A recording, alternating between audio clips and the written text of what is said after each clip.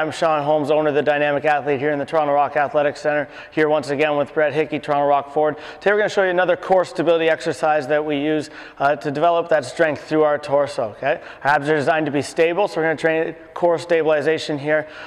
It's called the plate press out. So Brett's going to get set up in a squat position, stomach tight. Okay, he's going to hold the plate at chest tight. He's just going to press it out. As he presses it out, under control, he's going to come back in. Okay, and what's happening here is when he presses it out, it's trying to pull him forward into a bad position, and his core has to work to resist that pulling over. Okay, so we're getting anterior core stability here.